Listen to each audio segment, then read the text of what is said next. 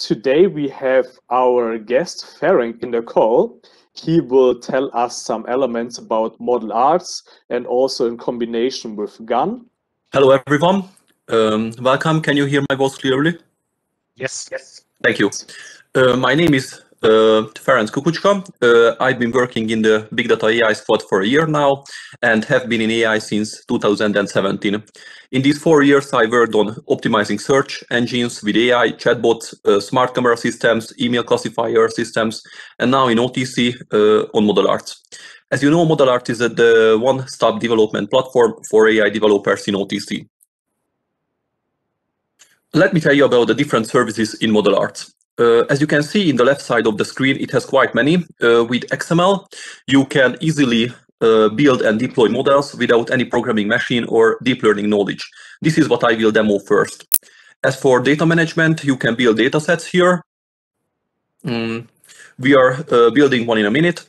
Dev environment or development environment has the Jupyter Notebooks, which are one of the most common, widespread and authentic programming environments for data scientists and AI developers.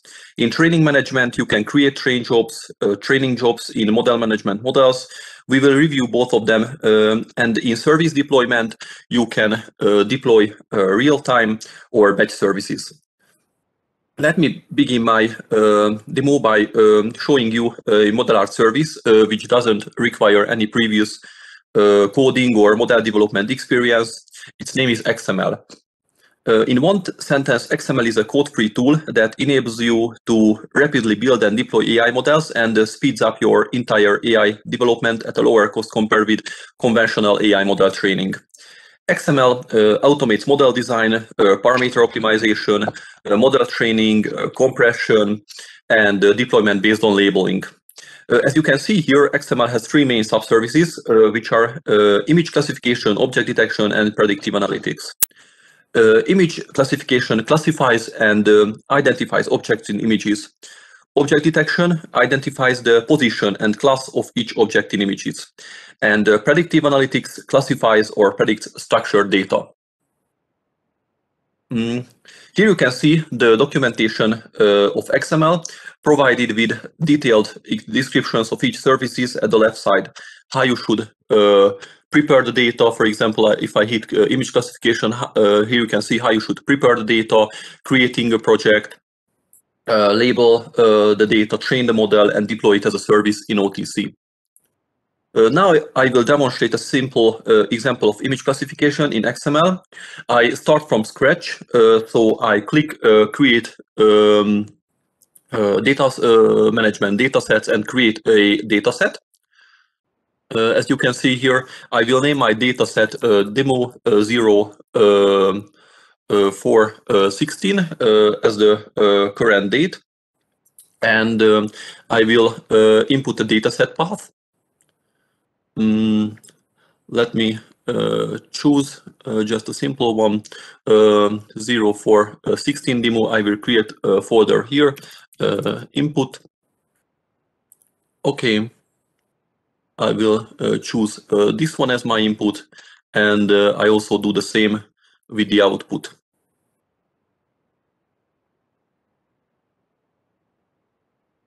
Create a folder, enter output, okay. And as you can see here, images and image classification is selected by default, so I hit create now. And in just a few minutes, this dataset demo 0416 has been created. If I click on that, you can see that it has 0 unlabeled, 0 labeled, so we have no dataset. This is why I prepared a dataset here. You can see in Object Storage Service or OBS, where you can see tulips, sunflowers, roses, dandelion, and daisy. So this is flower dataset.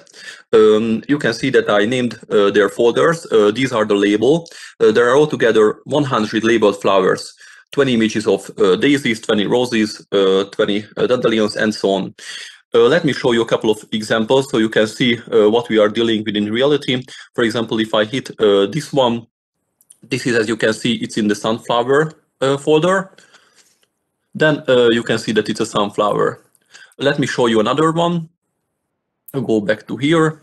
Let me choose a tulip. This one will be fine. Let me click on the link, and as you can see, it's a tulip. So what we should do is importing this folder into here. So let me click import, select the OBS path that I showed you before. Okay, this one, and this will be your folder path. Okay, we just have to wait a couple of seconds. And if you refresh the page, it will hopefully present all our data. Oh, here they are. Let me click on the 100 all. You can see our flowers here. And also the categories, the 5 categories, the 5 folders that I showed you before. So let me go back to the dataset dashboard, back to dataset list. So now we have the dataset. Once we have this, we can finally click on XML that I showed you before, create an XML image classification project. For example, let me name this here. And what we have to do is specify our dataset, because we prepared our dataset before. As you can see, this is our classification project. And if I hit create, you can see here that you saw before, but now we are in XML. So we have this label data tab, this train model tab, and this deploy service tab, as you can see here. This is good because we only have to click on train. And once we hit on train, you can see that we hear this dataset version name, this 80-20%. That's the train validation ratio. It's a usual one. GPU is selected by default. This way, or training will be much faster. So all default options are fine. We could click OK, but this training procedure takes a long time. So let me go back to XML, click model management, models, and as you can see, I already prepared this model. I've already deployed this model, because when you can see here, if I click on that, that is a deploy option and a real-time service. So let me click on service deployment and real-time service. These are approximately 5 or 10 minutes of time, so I didn't want to waste your time by waiting out this whole procedure. This is the service demo, and once I hit this, or you can see that it's running. You can see here in the usage guide the endpoint, the API address, the model that I trained previously.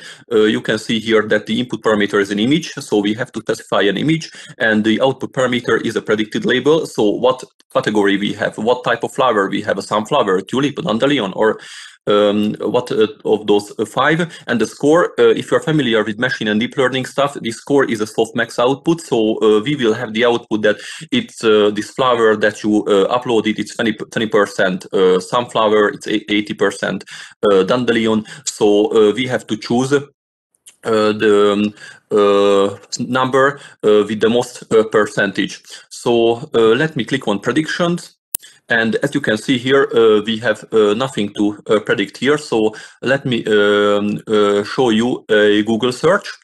I searched for sunflowers. I think this sunflower picture will be good. So I will save this image. Okay, sunflower, I saved it, and I download another one. For example, I think this one will be good enough for the daisies. Save image and save. So both of our test examples are saved, and it's important to note that 20 images from all the flower kinds, altogether 100 images as a training set, is far from a real-world example where we use tens or hundreds of thousands of training data. So we shouldn't expect that it will predict with 80 or 90% the flower type, but it will be good to see how it will deal with two custom images that I'm going to show you and upload it first.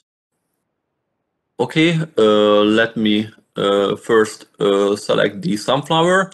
Here we can see the sunflower we downloaded previously from Google. So it's a picture that our dataset or training model has never seen before. This is why it's good to test it, how accurate, how precise our model is. Oh, it's cool with 59%, so almost 60% of percentage probability. It said it's sunflower, so our predicted label is sunflower. Cool, our model is working fine. Let me show you another one. This will be the daisy that I previously downloaded. Okay, the daisy has been selected. You can see that it can be a bit trickier because it's more similar to the other flowers, not that unique one as the sunflower, but let me hit predict and see what the outcome is. Oh, cool, it's daisy, and you can see that it's a higher percentage, is 65, almost 66%, it said daisy, so it was more accurate and more certain than the sunflower. That was the image classification part of the XML. I just show it quickly how the object detection part works. So I trained the model with pictures that have a telecoms T symbol, this magenta T letter, and the goal is for the model to draw a bounding box around the magenta T on an image if it has the T logo, T sign. So I hit predict here, as you can see, and in a couple of seconds, hopefully, the T will be, oh, okay, cool. As you can see, the T is selected. You can see that here with 79% probability. So it's quite cool. This is another part, as I told you before, in the XML. So this was the XML part of my presentation. As I told you earlier, no previous coding experience required, just a label dataset, and we can predict anything we want to. Let me tell you a few things about data management. This is the dataset, and the other part you can see that before is training management train jobs. We can see an already trained job, already trained train job here. If I click on this one, you can see the status of this. It's successfully created. Its specification is that you can see here. It's a pretty strong one. It's 64 gigabyte GPU, and we can also see in the right columns the running parameters. Split sec, you can see that it's the usual 80-20% of percentage. The train validation ratio, you can see that it's using GPU, and the training set is selected as this one. You can also specify this in XML, and the DI engine is also here. It's an inner TensorFlow TF 1.8. I will speak about TensorFlow in the notebook part of my presentation. But the most interesting part is these algorithms. Inception. The AI engines, as you can see, and the built-in algorithms and many other stuff in the train jobs are customizable. Let me show you what built-in algorithms ModelArts can provide for its customers. Let me click on built-in algorithms, and you can see all those here. We can use the famous state-of-the-art real-time object detection system YOLO. You only live once. This is its abbreviation. You might have heard about this one. I use one of its older versions. It could rectangle all the people and cars and a lot of other things on a live stream video as well. We have version 3 in ModelArts here, as you can see. It's a pretty cool stuff. I definitely recommend checking it out. Darknet is also a very useful and widespread one. It's a CNN or convolutional neural network, and this pre-trained network can classify images into 1,000 object categories, such as keyboards, mouses, pencils, and many animals as well. And we have different types of ResNets, as you can see here, from simpler ones like ResNet V1, ResNet V250, to the quite complex one like faster RCN and ResNet V2, faster RCN and ResNet V1, or retinal ResNet V1. In the second column, you can see what they are used for. As I mentioned, these are all convolutional neural networks, so it means that they all work with images, like object detections, image classifications, and these methods. We can also see what engine runs in the background. They are either MXNet or TensorFlow. I will tell more about TensorFlow in a couple of minutes. The precision column is also a must-have when you have to select which algorithm to choose based on your dataset. And once you find the best one, just hit create training. For example, now we will create a darknet training. Here you can import the parameters. As you can see, here is the built-in algorithm darknet chosen, and I think the most interesting part is this running parameter column. As you can see, it's really customizable. But it's important to emphasize that we can eventually have very poor performing models with less accuracy and less precision here than in XML. So we have to choose carefully. For example, if we have a 100-element flower dataset, as you could see before, we don't want to get the batch size to, I don't know, 200 or 1000. We can also add extra parameters. You can see this add running parameter. It can be better than XML because with the appropriate knowledge, so if we are proficient in this parameter tuning, tweaking, hyperparameters, machine learning, deep learning stuff, we can reach much more accuracy and precision in a model than in XML. We can choose different frameworks as well. If I hit this frequently used tab, these are the AI engines like Caffe, TensorFlow, MXNet, PyTorch, and you know, PyTorch is the next to TensorFlow, the other great and popular Python AI framework. Caffe, as you can see here, it's a convolutional architecture for fast feature embedding. It's a deep learning framework originally developed at University of California, Berkeley. As I've already mentioned, you must choose any of this framework by quantity, quality, and the type of your dataset. So there is not a universal solution. For example, MXNet has the fastest training speed on ResNet 50, TensorFlow is fastest on VGG16, and PyTorch is the fastest on faster RCNN. So each is good at something. You must choose according to your dataset. XGBoost is also here. It's highly efficient, flexible, and portable machine learning framework. You can enter some parameters here as coding directory, code directory, boot file. You can also add here running parameters. So choose any of these parameters as you just like, and as you can see here, these training jobs are much more configurable and fine-tunable and tweakable, but this one comes also with more complexity as well. And our last option to create a training job is custom container. When the engine beneath is also changed, that's the custom container where you are the freest. So this is the most customizable one. By this one, we have the most freedom. We can set the boot command, the training parameters. We can enter an image, so a Docker image as well, which preprocessing methods to use, and a lot of stuff. We can also provide them some code here, code directory, as you can see. Here you can see the inference script of MNIST recognition, where we have this MNIST service class and these preprocess and postprocess methods. These show you how it handles the inputs and the outputs. We can put this code into the coding directory here. You have a base image, and based on that, you can build your AI frameworks and install additional packages, libraries, and you will use that container for training and inference as well. So you can choose any framework you need. And after we hit create now, this button here, it will import the necessary dependencies, build the model, and so on. So the point is that it's importing a base container. And then it puts those base codes into that container that serves the model and pulls the model down.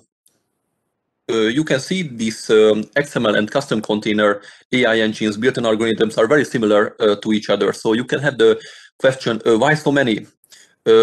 How should I know which one to choose from these four? The explanation is how precisely you want to fine-tune your model.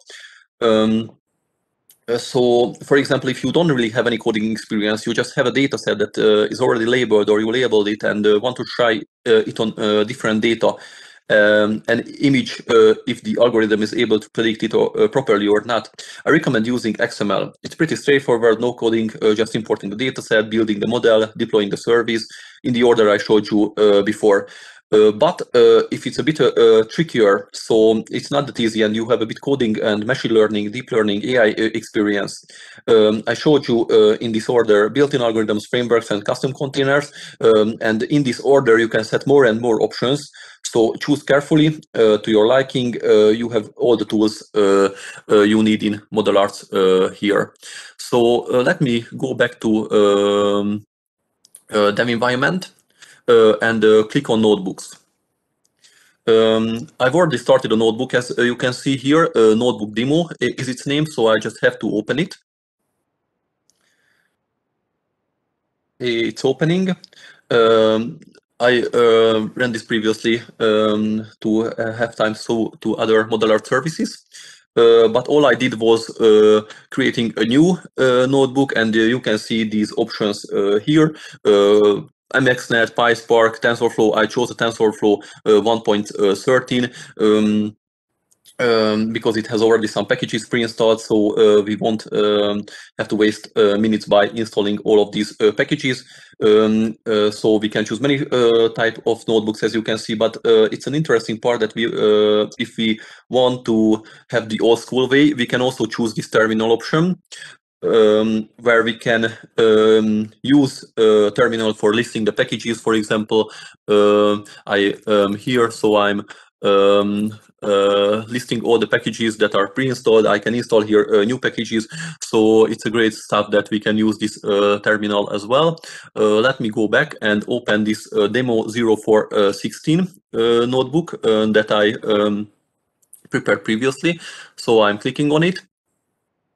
And as the IPython notebook opens up, you can see that all the features are the same in Jupyter Notebook as here. The menus, the cells, the shortcuts, we can do everything here as in Jupyter Notebooks. For example, if you're familiar with Jupyter Notebooks, you can see that the cell type is also something customizable. You can see this markdown where you can hit HTML code, you can restart. So it's everything as here, and the shortcut as well. For example, if I have this piplist command that I showed you in the terminal previously, I just hit Shift plus Enter, and as you can see, this star popped up. It meaning that it's loading, but now it disappeared. So our command has run successfully. So with this pip command, we checked if we have all the necessary packages for our deep learning exercise. You might know that the leading AI or specifically deep learning framework in the Python programming language is Google's TensorFlow. We will need this for our model. It's excellent for complex model building and model evaluation. It also has many built-in datasets. We will use one of them today. This fashion MNIST dataset, you might have heard about this one. This fashion MNIST clothing classification problem is a new standard dataset used in computer vision and deep learning. Its dataset comprised of 60,000 small square 28 by 28 pixel grayscale images of items of 10 types of clothing, such as shoes, t-shirts, trousers, pullovers, dresses, as you can see here, and many more. Let's begin decoding. So as we can see here, let's look for TensorFlow. We have TensorFlow estimator, TensorFlow GPU, but not TensorFlow itself.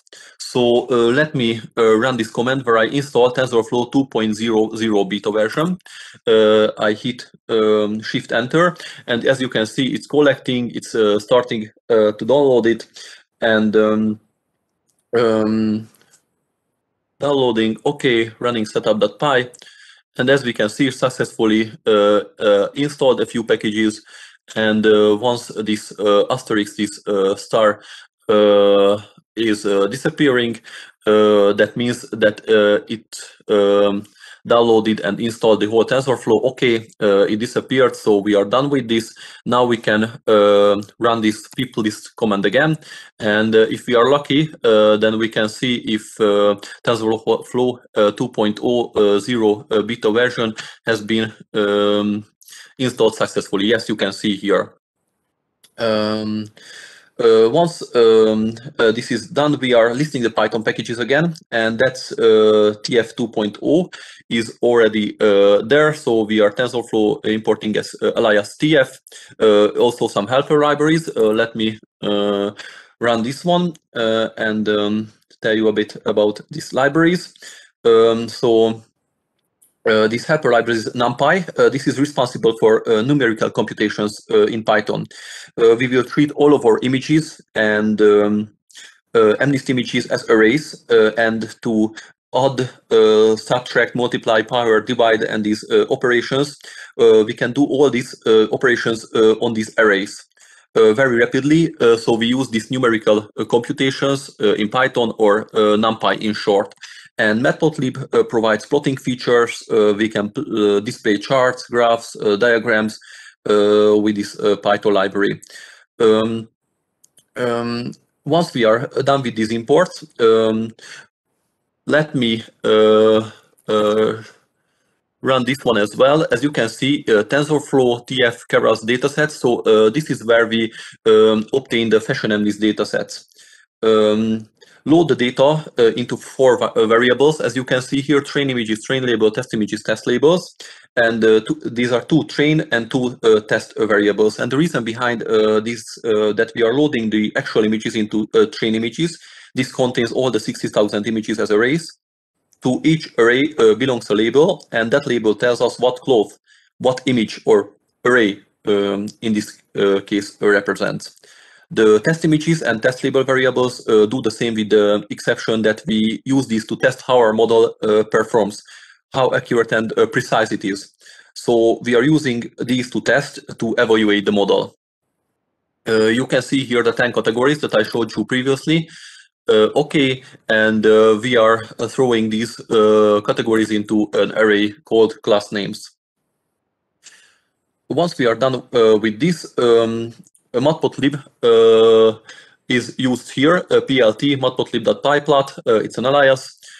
So let me enter 0 here and shift enter. As you can see here, that we are displaying a couple of images from our train images. So for example, that's the 0th element. It's an ankle boot, as you can see. Let me show you the 5th element. The 5th element is a pullover, as you can see. Another one as well, for example, the 34th, it's a t-shirt. After that, we are normalizing our data, both the test and the train variables. We do this to have much smaller numbers. We are changing the scale from 0 to 255 to a scale from 0 to 1. So during the upcoming training, the computations will deal with much lower numbers, thus making the training finish much sooner.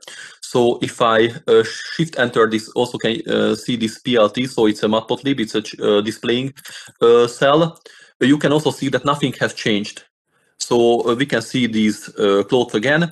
The core of this code snippet here is this imshow, ImShow, or image show method, where we are iterating through these train images, and we define our CMap or color map. It's a binary, meaning that we have black and white. So you can see this 5x5 matrix, this grid here. with different elements of our dataset. The important thing is this intro line, as I told you before, and you can have the question why we set it to binary, meaning black and white. Thus serves the purpose of making the training finish sooner as well, because the model can ignore colors from switch channels, since we only have one color channel. And the more reasonable way to think of this color reducing is to black and white is that the following. If you have a lot of colorful pictures, it can be good to consider if the colors really hold much relevant information for us. In this case, no, because every cloth can be white or black or brown, so the color doesn't really distinguish the clothes, as you can see here. The next step is the core of our deep learning task, the model building. It can be quite complex, and there are many things in the background that even we who deal with AI stuff don't know. But there are two key concepts in this code snippet. In the sequential model, as you can see here, we are laying these layers down. You can see these three layers here. The first layer gets the 28 by 28 pixel images as inputs, and in the last fully connected, or in Keras we call it dense layer. As you can see, we have two dense layers. We enter how many categories we have. So we have here 10 categories, 10 type of clothes here. The in-between dense layer, we call it as a hidden layer here. Tries to learn the shapes, edges, patterns, what each cloth has. So we are running this again. We are compiling the model in the 14th cell, as you can see here. You can see this name Adam here. It's adaptive moment estimation. It's an optimization type in Keras. It's one of the best and most used optimizer. We compute the loss with the sparse categorical cross entropy because you know, we have categories to predict. This is why we use this type of loss, and we train to have the best accuracy possible. So we set the metrics to accuracy. Okay, and we start our training for 10 epochs in this one. So we have our dataset train back and forth 10 times. This means that the algorithm tries to learn by examining every single element of our dataset 10 times. So let me run this cell, and as you can see here, it started, is the first, is the second, and all 60,000 of or element of the dataset is being examined by the algorithms. This is the most time-consuming part of our whole exercise. You can see how it iterates through all the elements of the dataset in each epoch, and it's important to note that the structure of this model is a very simple one. So it's just for demonstrational purposes. In real life, we build much more complex models, and by these image classificational tasks, we rather use CNN, so convolutional neural networks, as you could see in the built-in algorithms. Once it's done, oh cool, it's finished, we can print the test accuracy. Oh, it's 88%. So it's quite good. If we see how simple our model is, it's quite good. And in the next few lines, as you can see here, we are creating a probability model, and we are predicting all the elements of our datasets. It's in the predictions variable. And once we are done with this, in the next few lines, I make our train model predict all of the elements of our dataset. I'm not going to explain all of these, this plot image and this other plot value array. They serve the purpose of this cell, which is my favorite one, as you can see. In this here, you can see also a matrix, a grid, 15 clothes, and their corresponding labor predictions. And as you can see here, from 15 elements, only one became falsely predicted. This sneaker. So it was a sandal in a case, but you know, it's a sneaker. So yes, it can be really arguable. But in the case of the other 14 of our models, they got predicted pretty accurately. So this was our dev environment notebook part of the demo. Let me tell you a few things about GANs. I first heard about GANs 2 years ago. However, these machine learning framework classes go back to 2014, when Ian Goodfellow and his colleagues invented this approach to generative modeling using deep learning methods. Generative Adversarial Network, or GAN, is an algorithm and in architecture that use two neural networks, the generator and the discriminator. The basic idea behind GANs that the generator and the discriminator contest with each other in a game, and they learn in tandem. In the next slide, you can see the basic architecture of GAN, where here is the generator. Its task is to generate real-looking images to fool the discriminator. Its input is Gaussian distributed random noise sampled from the latent space, as you can see here, noise, latent space, and it generates the generated fake samples. And the discriminator's task is not to be fooled by the generator. So it has to differentiate, to compare the generated image with the real image, and to identify which image is fake and which is real.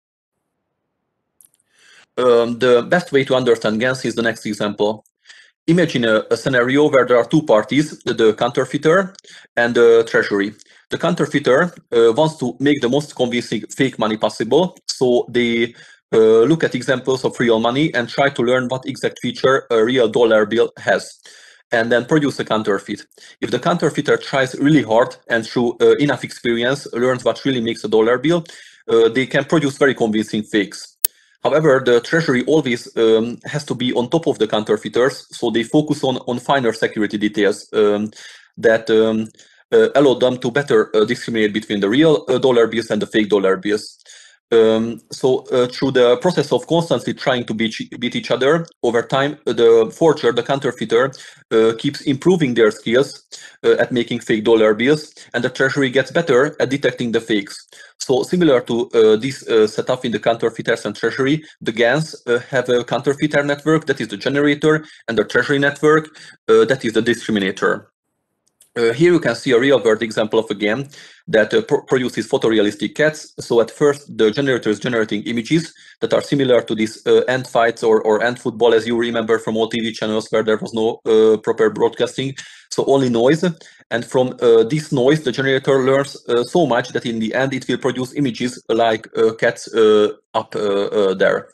In the next slides, I show you a couple of visualization of generative adversarial networks. So in this slide, you can see some black and white images to colored images, satellite photos to maps, drawings to photos, and so on.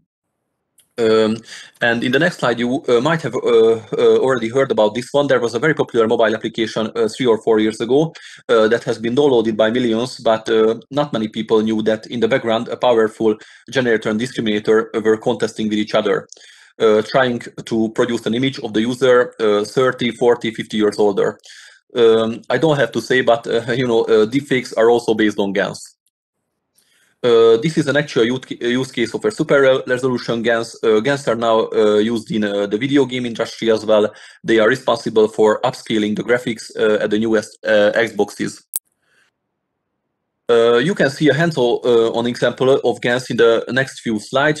This shows you how GANs work using the MNIST dataset, but this MNIST dataset is not the fashion MNIST dataset I showed in the notebook example. It's the digit MNIST dataset where the computer tries to recognize handwritten digits. And in our case, the AI tries to generate handwritten digits so that the discriminator will not be able to differentiate the digits drawn by the humans and the digits generated by the generator, by the computer. And yes, you can see here that in the first few epochs, the numbers are not that good, but in the later epochs, you can see the 0, 2, so they are recognizable. But my favorite slide comes here. This helps for the people to understand how GANs work. I think the most visual way. This shows the learning process of generator for the digit MNIST dataset at the left side, and the fashion MNIST dataset we could see in the notebook example previously, how it generates pullovers, t-shirts, trousers, and so on. If you are interested in other utilization of GANs, I recommend checking out these sites. And as you can see here in the previous slides, GANs are always used for data generation and 99% for image generation. as in the case of our today's main subject, OTCGAN as well. So let me open the internet again and show you this. Before OTCGAN, let me tell you a few words about the prehistory of OTCGAN. One of the most famous and successful GANs in the past few years is NVIDIA SPADE. SPADE stands for Semantic Image Synthesis with Spatially Adaptive Normalization. Here you can find SPADE's official website, and also here you can see SPADE's GitHub directory. To put it simply, SPADE uses very primitive paintings called segmentations, images, and predicts photorealistic images from that. And we grab SPADE's underlying structure and took it a step further in our OTCGAN. Let me show you how to use OTCGAN here. So once I load up the page, you can see here that I have a doodling that can be drawn by a 6-year-old. So it's not a Mona Lisa or a Picasso, as you can see here. It's just a 6 or 7 colors of images. But once I wait a few seconds, then interesting thing will happen. A photorealistic Big Cities Avenue popped up in the right side of the screen. As you can see here, it's a picture from Berlin. So as you can see here, I'm painting a little blue blob. So I broaden this little one. You can see that in a few seconds. Okay, I wait and look at the right picture. The grass has broadened a little bit. I also do the similar with the right side of the grass. I also wait a few seconds, and bam, on the right side, the grass also expanded. So we can grow grass, but you know, the grass cannot grow if it doesn't get enough sunshine, only shadowy instead. So let's expand this red blob in here. And as you can see, within a few seconds, we remove the top 3 or 4 floors of these skyscrapers. Hopefully, no employers were working up there anymore. I show another picture of Berlin. This is a street scene, and as you can see here, and this last one as well. Now you can choose from 4 data sets. At the previous example, you can see Berlin. This is another data sets example, Wadi Rum, or Valley of the Moon. It's a valley cut into the sandstone and the granite rock in southern Jordan. So it's much different from the street photos of Berlin. We are a bit freer than before. Hopefully no one will be angry at us if we are creating a rock hill in the left side, or destroy as well.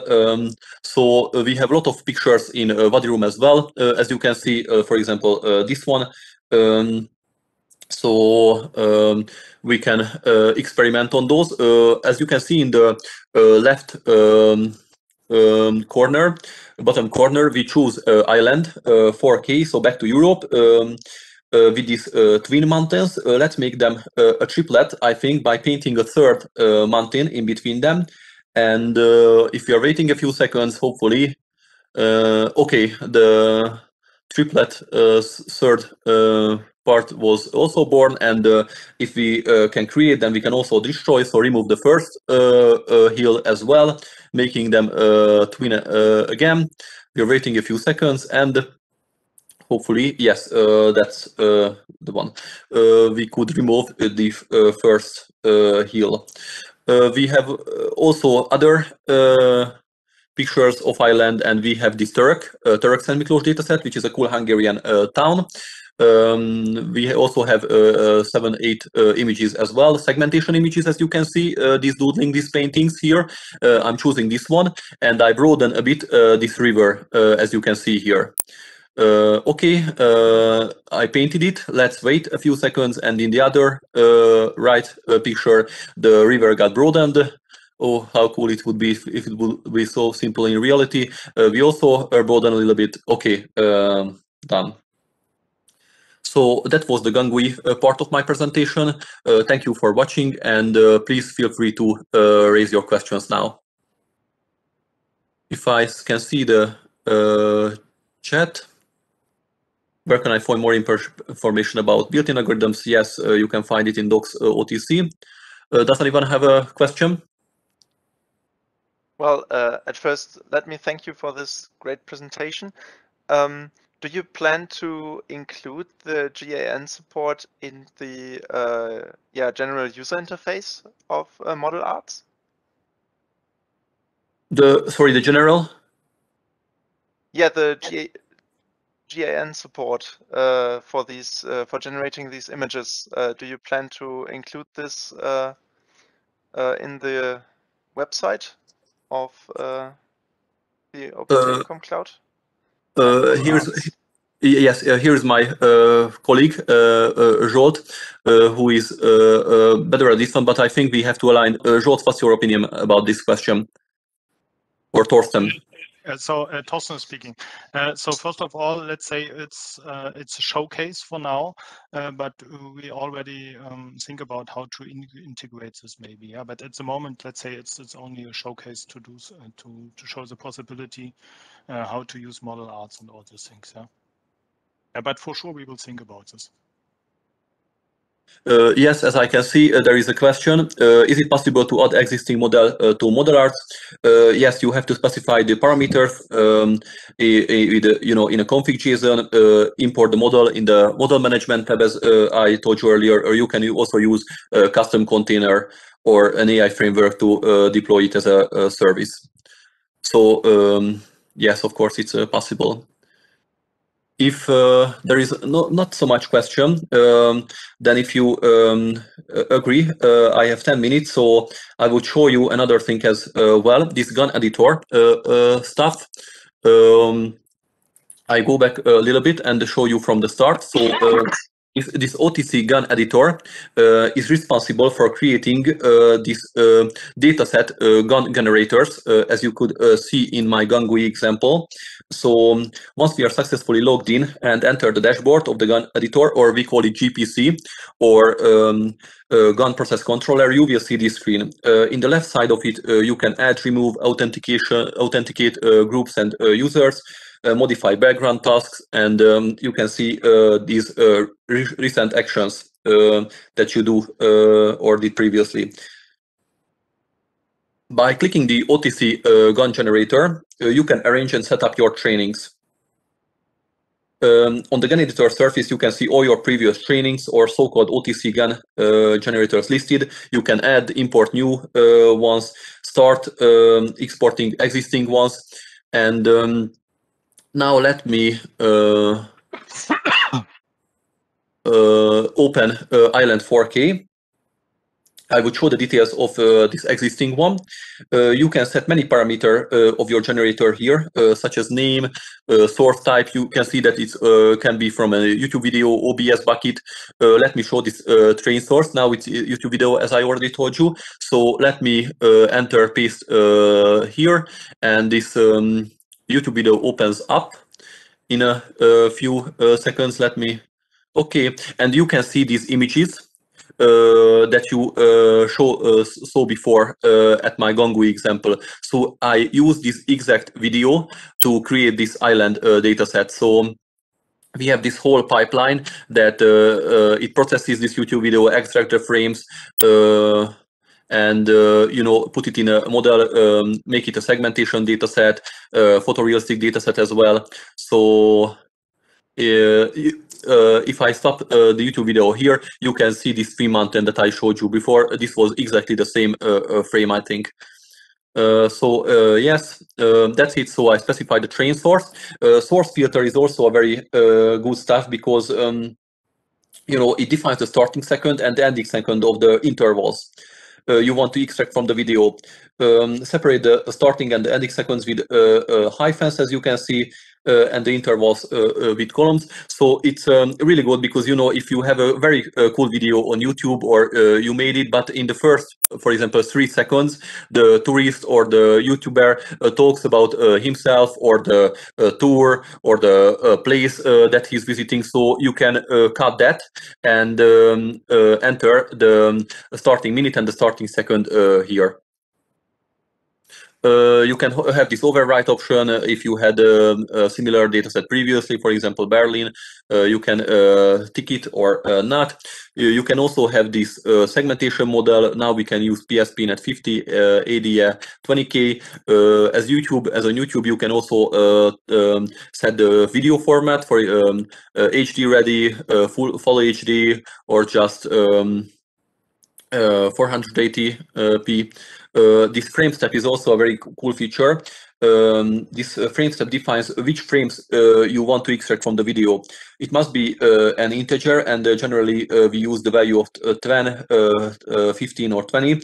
So if you set it to 15, for example, it will extract every 15th frame of the video that you provided at the train source. You can also have this percentage training. If you set this, you will see this training, the category number, you know, how many categories will you have. For example, if you have you know, like a forest data set, for example, for the trees one category, for the ground one category, for the mountains, for the sky, and so on. You can also specify this test image, test label, aspect ratio. So a lot of hyperparameters, a lot of stuff. For example, this last one is the GPU ID, how many GPU cores you want to use, how many epochs you want to use at the which epoch. So a lot of really useful and cool stuff. Once you set all of the things, you can click on the save button, and it says, you know, that it was changed successfully. You can also add OTCGAN generators, new ones. You can see that nothing is in here, so we are specifying the train source. I think we are also using a video as now, and we will have a again place from Germany. It's Neuschwanstein. It's a really cool and beautiful castle. We specify in the YouTube video. Let me show you the YouTube video how it looks, Neuschwanstein. Yes, that is the one. So I will use it for my training. It's much more wonderful in reality, so I definitely recommend visiting this place. It's near Munich. So I also specifying the source filter, as you can see. I want the first minute, so I enter there. I don't want the overwrite option ticked in. I think, yes, the highest resolution is cool with this video. And once it's done, I think these are all okay. I added successfully this OTCGAN generator. As you can see here in the first line, Neuschwanstein YouTube video, every parameter that we saw before. The percentage training is -1%. That means that we didn't start it yet, so we can also confirm GAN generators. These are all the fields that we have to enter in our JSON or XML file. This is when it will accept it. You can also see these formats here. We can use these Excel files, XLS, XLSXs, TSVs, CSVs, so comma separated values, tab separated values, JSON files, YAML, so almost anything. Once we are done with this, we can see again oral data sets and or GAN generators. There is this unpublish button and this process GAN buttons. When we unpublish it, then it will start the training. So the percentage training will be 0, 1 until 100%. So this is how we are making this data that you could see on GAN GUI. As I can see here, Tim Delbrugger asked, we are looking into supporting the AutoML frameworks like AutoCars in XML so that the models built without domain knowledge have higher accuracy in the future. That is also a question, I think, from Jod. Have you heard about this AutoML support? Or Torsten, maybe? Because I haven't yet. I think, yeah, go ahead. I just need to read the question once again, but if you already can answer this, Joel, then fine. Yeah, my idea was just to as you said, with XML, someone who has no real knowledge in the field of AI can already get some nice models and really have a nice user experience. But of course, you can, as an expert in AI, you can get higher performance of the models when you build them yourself in TensorFlow also. But there is some development in this field of AutoML, where AutoKeras and other libraries like AutoSKLearn or Tport I think also really try to get a better performance even without specifying so many auto parameters, hyperparameters yourself. Yeah, I think I could answer this. So in the next version, the auto labeling feature, or some version of the auto labeling, most probably there. It's under discussion in which level we will support the auto labeling. But yes, it's a good point, and we already planning to release the auto labeling feature in the ModelArts. Oh, really cool. Thanks. As I can see here, it's already 11 o'clock. So thank you everyone for your attention. I hopefully you enjoyed the presentation, and thank you very much again. So thank you to everybody who have joined today our webinar. Thank you a lot, Ferenc, for the presentation here, and see you in 2 weeks again in the next webinar hosted by the community. Thank you a lot. Bye. Thank you. Bye-bye. Many Thank thanks, you. Kari. Bye-bye. Bye. Thank you. Bye.